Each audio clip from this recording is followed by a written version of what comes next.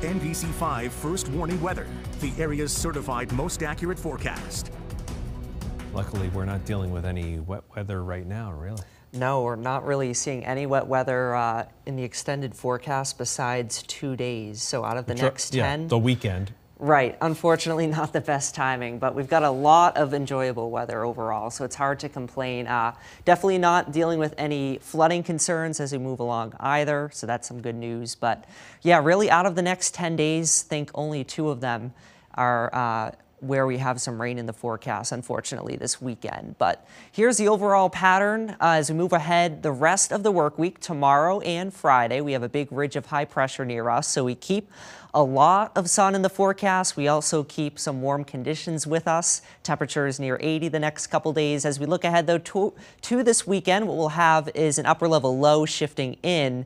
So for the upcoming weekend, we start to cool off a bit. We'll see some shower chances really both days. And then even early next week, the upper level low will still be pretty close by on Monday. So I think as we kick off the upcoming work week, we still stay a little cooler than average. So here's a look at our temperature trend. Low 80s tomorrow in the Champlain Valley with the sun, upper 70s for Friday, and then Saturday a little bit cooler in the mid 70s. But see that taste of fall I was hinting to? That comes in on Sunday especially, with highs in the mid 60s, and even for Monday, we're only close to 70 degrees. So here's the view of Storm Tracker across the Northeast right now. A big area of high pressure is just off to our south. That's what gave us the nearly full sunshine and the warm temperatures today. That high pressure not going very far the next couple days, so it's looking nice for Thursday and Friday. Mostly clear on Storm Tracker for now. Temperatures definitely starting to cool off. We're down to 50 in Saranac Lake, 59 in St. Jay, a 57 for Springfield. Still sitting in the upper 60s, though, in Burlington right now, so one of our milder spots. We have dew points in the upper 40s to low 50s, so there's hardly any stickiness to the air.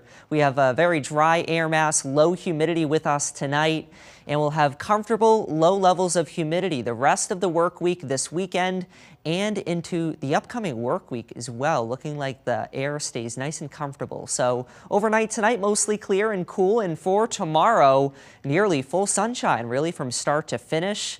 We'll have those temperatures near 80, and then for Friday, one more day with a lot of sunshine. There may be some patchy fog or some areas of low clouds towards the Connecticut River first thing, but besides that, it's a dry day with a lot of sun from start to finish. A little breezy on Friday, too, out of the south, but overall a nice day. And then for Saturday, what we'll have is a cold front approaching from the west. I think the driest part of Saturday, as we've been saying, is the morning. Even some breaks of sun likely. If there are any showers, they'd be towards the St. Lawrence Valley in particular Saturday morning. But then by the early afternoon, the showers become more widespread across northern New York. And I think this batch of showers will pivot east into Vermont by the late afternoon and evening hours of Saturday. So keep that in mind. But for tonight, it's mostly clear. We're cool. Most towns fall into the 50s. I think the highest elevations into the Northeast Kingdom and the Adirondack Park dip into the 40s. Some patchy fog possible in the valleys. And for tomorrow, full sunshine, low humidity, a high of 80 in Keysville, 79 in Malone, Burlington, 82 tomorrow, a 77 for Lindenville, and southern spots, the full sun, a high of 80 in Springfield. So the next couple of days, gorgeous, a lot of sun, highs near 80. And then for the weekend, we have some showers on Saturday, mostly the afternoon and evening. There'll be a few hit or miss showers on Sunday. Don't think it's a washout at all. It's just cooler in the 60s. And for the upcoming work week, it's dry, lots of sun, highs in the 70s, looking really nice.